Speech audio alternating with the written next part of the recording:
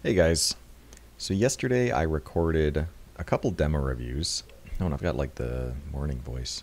Weird. So I recorded a couple demo reviews, and in one of them I was watching an STV demo, um, in which I could see obviously everyone's health and the medic's Uber charges, everyone's positioning, stuff like that.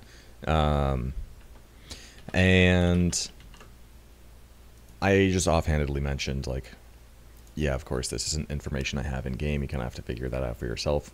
And then that got me thinking, something I think a lot of people fail to talk about is just information and gathering information, and how important it can be. So that's what I wanted to talk about today. I do actually have some notes. I do like actually having the background demo going, so we're just gonna load up a random one here. Let's do a Reckoner demo. Nah, we'll do a Snake Water demo. 40 megabytes, this should be plenty long. Looks like this is probably a scrim, so okay. And yeah, we can pretty much get started. I'm gonna have to lower the volume because the demos are really loud for some reason. My game isn't usually that loud. And once this loads up, I should probably load it in advance next time, because this is taking some time for no reason. Okay. So, yeah, let's hop right into it. So, for starters, information is just really important, because it helps your decision making, it helps coordination, it just helps everyone play to the best of their ability, because you can know what to do, and you can even be practiced at doing what you know what to do in game, but if you're just operating on faulty information, then it's not going to be good for you. So there's a few ways, well, there's many ways to get information, and the most basic, and what pretty much everyone does at every level, is if you'll direct your attention to the top of the screen, there is a match HUD that shows who's dead and who's alive. So you can see that my teammates are chasing these two players because they know that it's only these two players that are alive. Meaning they pretty much get to chase as they see fit and take an advantageous fight, knowing that there's only one scout and only one medic. So there's only one combat class really against two. So that can be an advantageous chase. So that ended up just serving as a decent enough example. And then the other really basic one is tracking Ubers. As you play more, you get a very intuitive feel for how long it takes to charge an Uber, and you get an idea for like when Ubers are even or disad or what have you. Now, of course, the more specific stuff is largely a matter of the medic calling, or tracking it rather. And yeah, it's straightforward. I mean, you know that as long as you're building, they're going to be building at approximately, well, they could only ever be building at the same rate. And then you know if you're building particularly poorly or particularly well based on how much you're bowing versus beaming people that aren't full buff, because then you aren't building. Versus maybe you just aren't healing for like a while because no one meets up with your med on a spawn, stuff like that. So you can kind of suss out whether your building's good or bad, and then use your percentage relative to their medic's spawn or your medic's spawn. So if your medic dies and their medic lives, it's usually you just tack on 40% to their medic, so it'd be 40 disad. 40 more disad than it would be. So if both meds used and then one med died right after the Uber, you'd expect 40 disad. Stuff like that. So tracking Ubers and the match HUD are two very straightforward ways to kind of hold on to information that you want to play off of. And another really like central one is just comms. If a player is particularly weak, then only the person who did that damage is going to know that unless they communicate it. So it's important to communicate, obviously, with your team so that people know targets to focus on. They know, I mean, a big one, like if a soldier is bombing, that should 100% every single time be called, no matter how obvious it might seem to everyone that that guy is bombing invisible. It's still just really important to call. And honestly, I like to call where they're bombing from as well. Because they're usually bombing on my medic, and then like if my med knows there's a soldier bombing and they know from where, then they have a decent idea of like how to approach that situation. So just information like that, being able to give information to your team is important, and that's why communication is really nice. Now, I guess I can talk about, I have Ubers down here as well, because there are more layers to it besides just tracking Ubers. Of course, there are voice commands that can kind of conceal Ubers, and you can use that to more disrupt the state of the information the other team has. So you can, on demand, as a medic, make a call that you have Uber, even if you don't. And likewise, you can use a harder to hear voice command, like a jeers command or something in the menu, to mask the fully charged call. So you can hear here, actually, my medic, I think, masked it.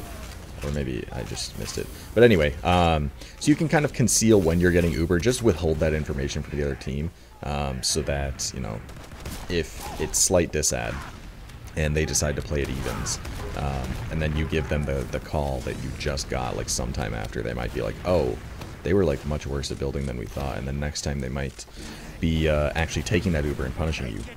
On the flip side, you know, you could wait until you mask the call that you get, and then like another 20-30% later make the call, a fake call that you only got Uber then, and they might be deceived into thinking like, huh, these guys are really bad at building, maybe we take it the next time, even though you're actually perfectly fine at building and you're just encouraging them to take a bad push. Stuff like that, just messing with the information. Gotta give a shout out to the Solemn Vow, because it is a really helpful item for Medic, just because it cuts through a lot of that, and you can identify at a moment's notice, and sometimes it just wins you fights, like pretty significant win, mind you, because if you're able to be taking a team fight or something, let's say like a mid fight on, oh, that's so sad, and we'll talk about that later actually. Let's say a mid fight on 5 CP goes on like really long to the point where meds are like close to getting Uber. If one med spots the other and identifies that like they have 10 ad or something, then you can totally take that Uber and kill their medic and then win the fight and like potentially the round. Likewise, you could identify if it's like 10 disad, and be in a position where you're not caught to that Uber until you get, and then you can play the fight like normal without getting punished. Koth, it can be a huge deal, because, you know, very often on Koth, you're just kind of in the middle of nowhere. That's sad. Oftentimes, you're just in the middle of like a fight where you can get vision on the other team's med, and oftentimes, like, you know, if a team is bowing a lot because they're taking a lot of spam or something like that, then you might actually have convertible ad.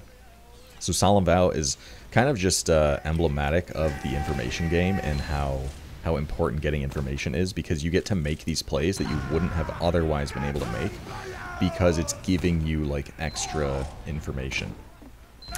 Yeah, so with that in mind, another big thing is sound.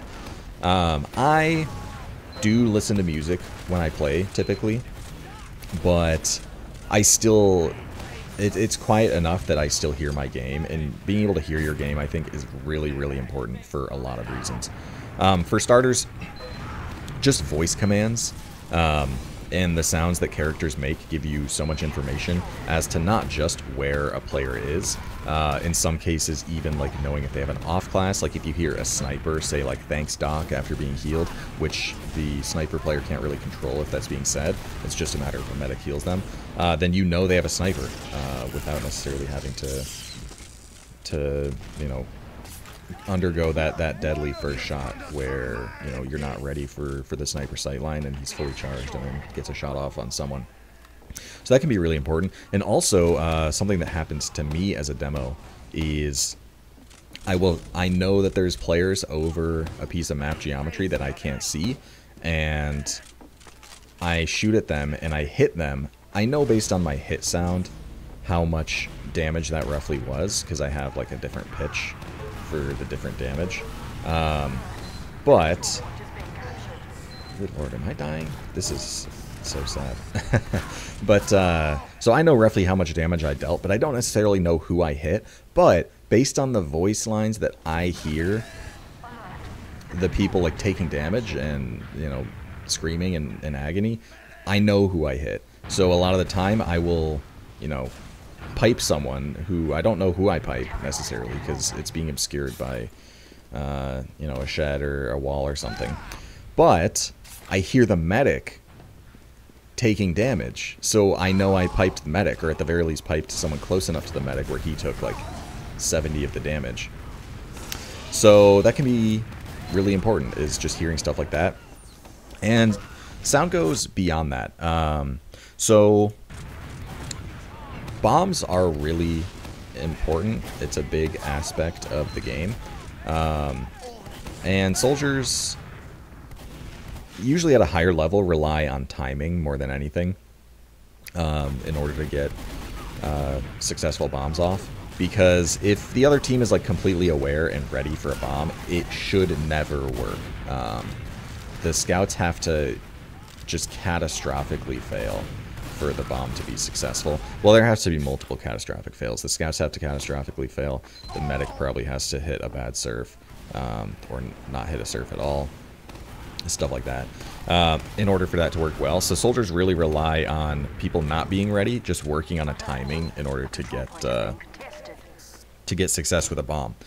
And you can't rocket jump for a bomb without being heard. Your rockets make noise. So whether you hear an original or whether you hear a stock rockets being fired, you know a soldier in that area of the map is jumping.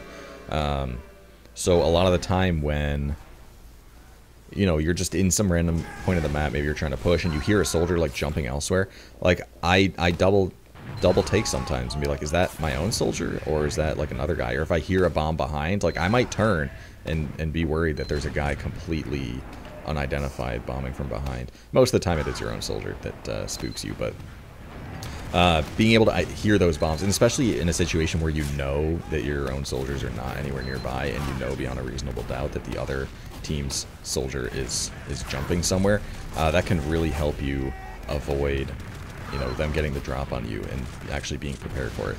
So being able to identify those bombs and hear the soldiers jumping is really useful for avoiding the consequences of being unprepared for it. Another big thing as far as sound goes is traps.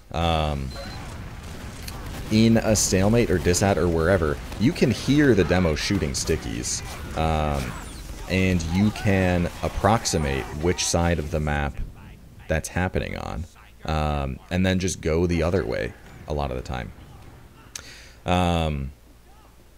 Yeah, just knowing which doors are trapped are really useful. You can relay that to your teammates, and then they know to not be dying to that doorway. Even if they are still playing that doorway or still pushing it, knowing that it's trapped, they get to like be extra cautious and play it in a way that, you know, a lot of the time you play in such a way that the door could be trapped, but you still want to be able to like do what you need to do and be like fast enough or what have you.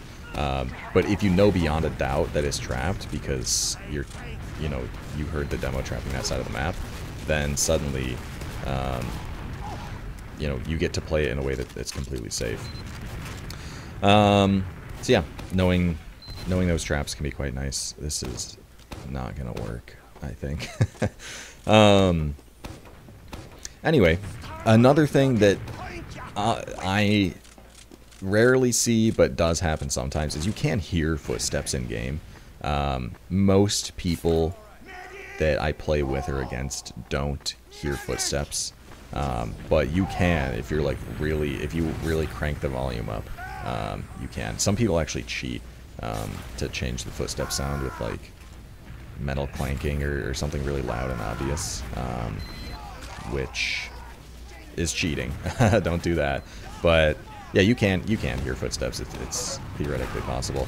But yeah, sound is really important in being able to hear things. Just identify where players are at based on voice lines, the things they're saying, knowing who's getting hurt, based on stuff like that. Knowing traps, knowing bombs, just knowing all sorts of information. And you can know when like a fight's going on as well. Like if you hear scatterguns being shot somewhere, you know your teammate is fighting someone, even if they're not calling it, which they should be, to be clear. So yeah, sound, very important. Another thing is spotting. So spotting's a really important facet of the information game, and it is what it sounds like. It's just your team. Usually, it's going to be a scout or a soldier. You don't really want a demo or medic spotting because they're kind of valuable classes. Yeah, you don't want them dying for information.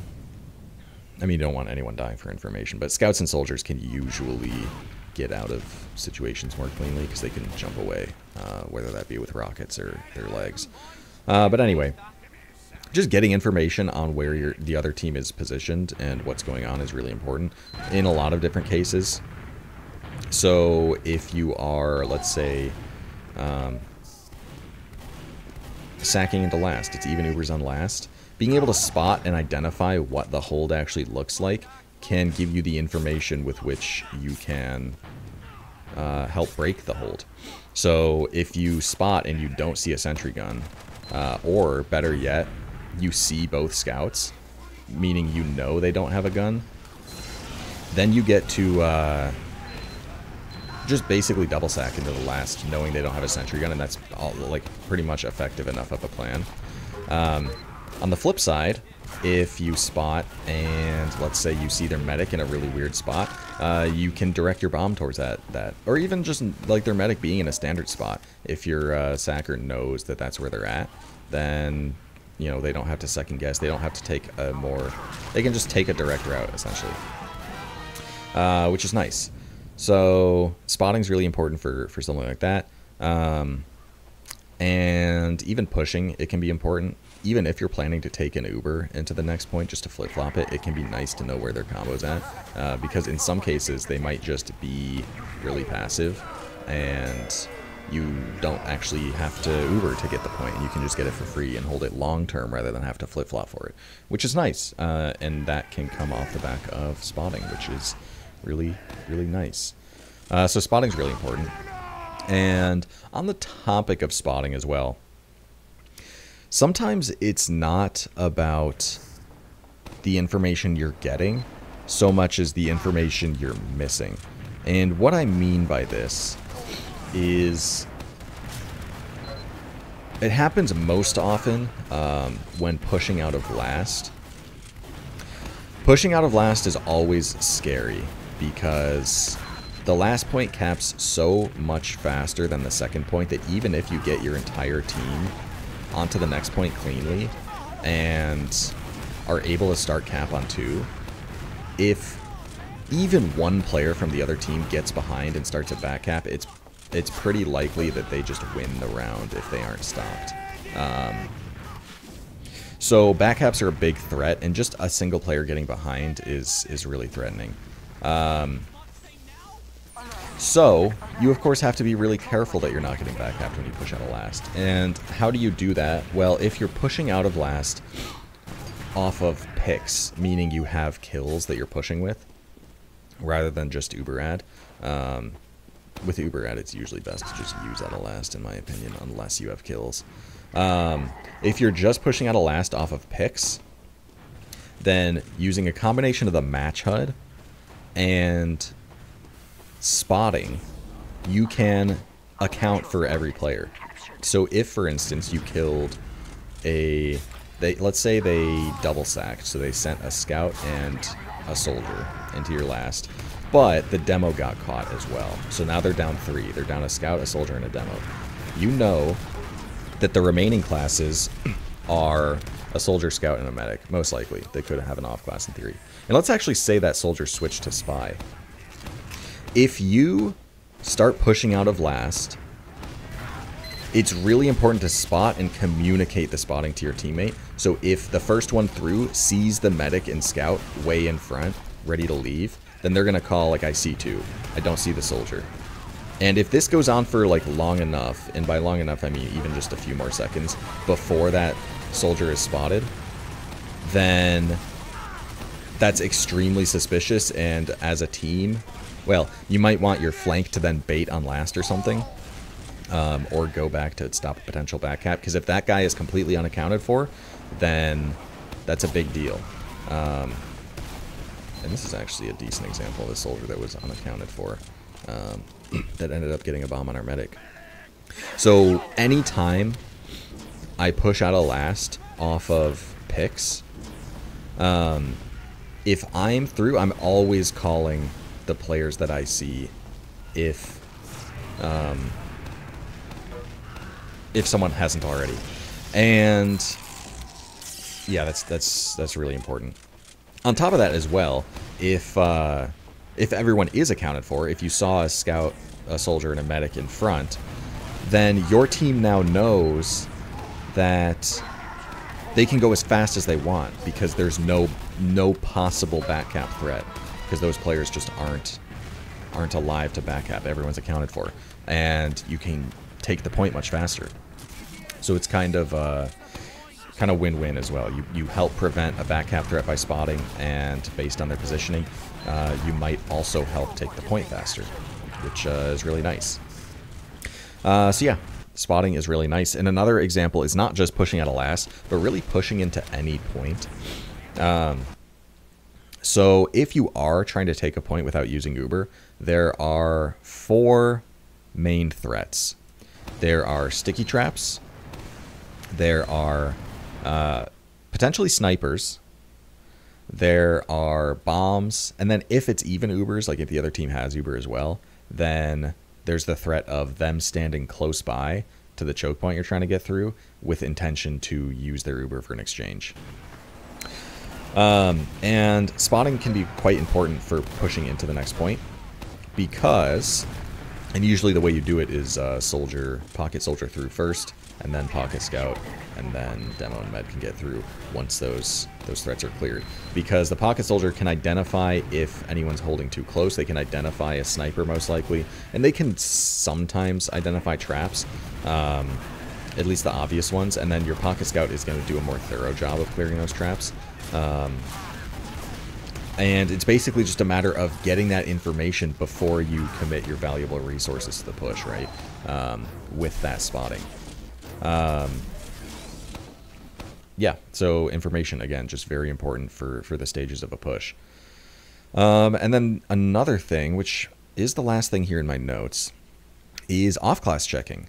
You can check and be pretty confident about whether they have an off-class or not using Spy's disguises. So when Spy disguises, it prioritizes disguising as a player on that class.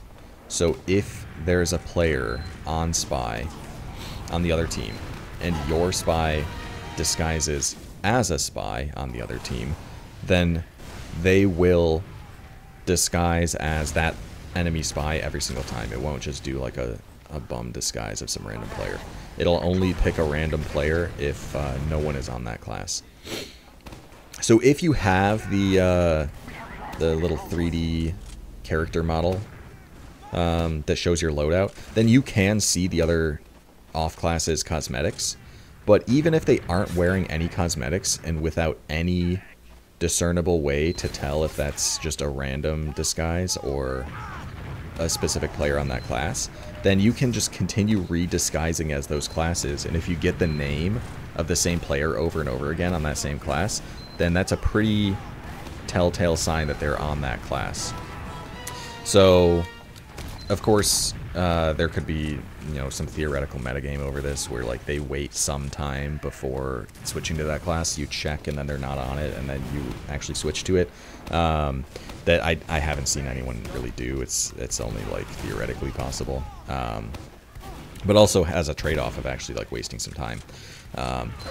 But in most cases, if you are like on your last and the other team sacks a guy or something, or double sacks or what have you, you can just have a guy switch to spy when they spawn and check for off classes. And then if you know they have a sniper, then they don't get that like most effective first shot off before you guys know. You just know already, and you can set up in an anti-sniper hold.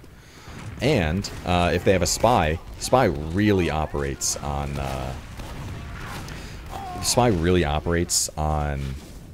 not being known about. And if you know the spy or if you know the spy is up, then it's like way less effective. And actually a funny thing that I see somewhat often is the spy off class checking sees the spy on the other team and then instantly just switches to pyro, and then like boom, that spy now can't do anything at all. And sometimes the spy just wastes a ton of time as well, just trying to do something, trying to be alive, like trying to pick a timing that will never come, and then they end up like round resetting because instead of sacking they just were running the useless spy.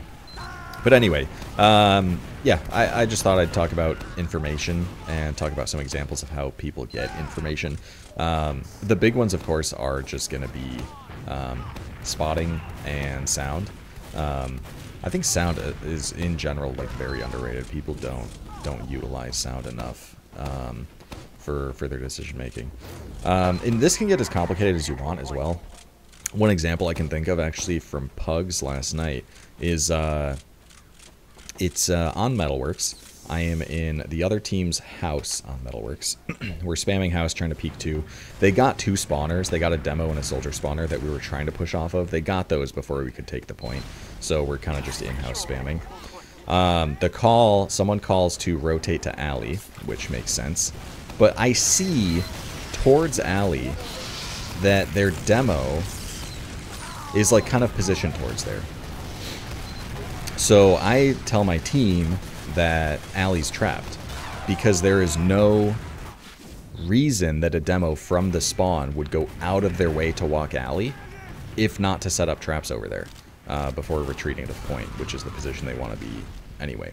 So I know alley's trapped, but I know as well that that demo wasn't fast enough to get really deep traps up. It would have to be something more passive. So I can still get into alley very quickly, and then only when I'm in that area that I know could possibly be trapped am I like using that fine-tooth comb.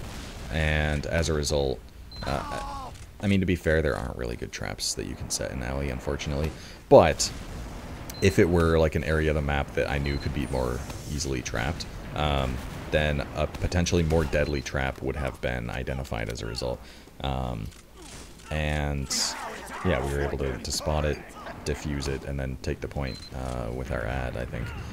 So that's just an example of like using information you have to make a call and like outplay your opponent. Another such example, in kind of the flip side, is on this same map, actually, on Snakewater. So, of course, the distance between Saw and Lower is very far. I think the situation, and this was a while ago now, I think the situation was that I had just spawned and it was disad. So, of course, you're expecting the other team to push with their ad. I had a surplus of time to set up traps because I had just spawned, and I think they were like only now pushing into mid or something, so I can't help out with the pressure on mid, so I may as well just set up traps. And I was able to trap Lower and then walk towards Saw and trap Saw in such a way that they hear me trapping Saw, but they never heard me trap Lower. And I just knew they're gonna go Lower because they heard me trapping Saw, and they're not gonna clear the trap Lower, and I ended up getting the meta as a result. So knowing the information that you offer out can be quite important. If I'm spawn camping off a mid or something, I don't shoot a sticky if someone's already spawned. I just use the stickies I already have there, because I don't want the spawner to hear a sticky being fired when they spawn and know that they're getting spawn camped. I want it to be basically completely silent by the time they spawn, so there's no information they could use to know it's being trapped. Likewise, some spawns have one-way windows in them. Snakewater, the shutters on last are one such example. So I stand in such a way that, you know, I'm not clearly visible unless they're already looking for me. Basically, just not offering like information when you don't have to is another important facet. I'm kind of just going on about random examples here, but I do think they can be indicative of how like you can really think in this game and use information to the best of your abilities and either give opponents false information or deprive them of information with how you play. Of course, not to like your own detriment. You still have to do your role and shoot and kill things, but you can think about things on a deeper level and really pay attention to the game to get the best information you can and outplay your opponents to the best ability that you can. So yeah, I don't think I have any other closing thoughts. I'll probably cut it here, but hopefully this was entertaining for you guys. And yeah, see you next time.